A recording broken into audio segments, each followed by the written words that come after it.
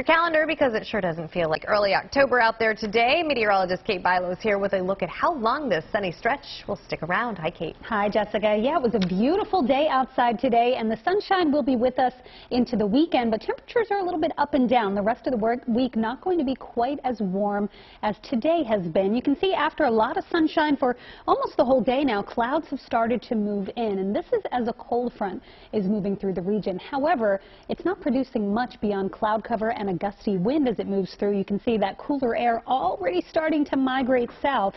You can see the green starting to permeate into our region. It's in the 60s in Allentown and Mount Pocono. Meantime, still a warm 76 in Philadelphia, 75 in Cheswold, 74 in Millville. So the cooler air starting to push in. We do have some gusty winds, and you can really see where the front is.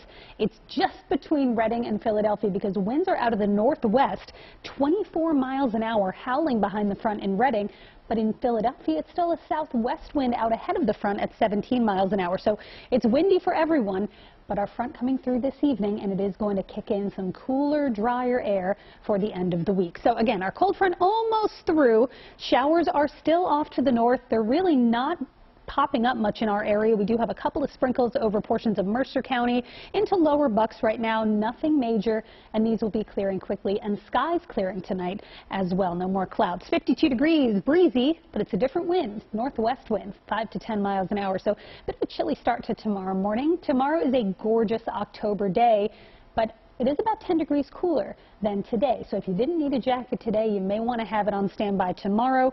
67 will be our high. Sunny, still breezy, northwest wind at 10 to 15. Let's talk about Hurricane Delta now. Here's some good news. Hurricane Delta has weakened to a Category 1. Generally, when hurricanes move across land or have any interaction with land, they tend to weaken. But it is the environment over the Gulf of Mexico, I should say, is very conducive to further strengthening of Delta. There's warm water. There's not a lot of wind shear. So we do expect this to re-strengthen into a Category 2 and then perhaps back to a Category 3. Now the question is, will it be a 2 or 3 when it makes landfall?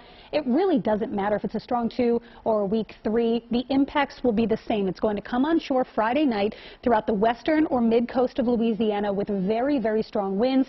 Dangerous storm surge, especially throughout the low-lying areas here, the bayous of southern Louisiana, and also incredibly heavy rainfall, up to 10 inches in some spots. And then Delta will weaken quickly, but you can see the remnant low. This is by Sunday afternoon, starting to move into the Ohio Valley. So moisture will come along with it. Clouds and showers will precede that storm, and we'll see them by Sunday. So Hurricane Delta, again, re-strengthening is likely.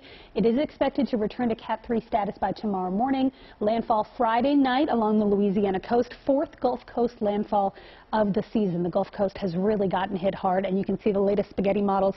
A better consensus than we had yesterday, especially about the path once the storm comes on shore. Most take it right through the Ohio Valley, and you can see by Sunday, clouds and showers for us. By Monday, periods of rain appear to be likely, although it doesn't look like we'll get enough rain for flooding to become a concern. So that is good news. Mainly beneficial rain expected from Delta for us. Thursday and Friday, 60s with sunshine. It's a warmer start to the weekend. Then we deal with Delta's rain Sunday into Monday. A front brings more showers Tuesday. Looks like we'll clear it out again by next Wednesday. Jessica, back over to you. All right, Kate. Thank you.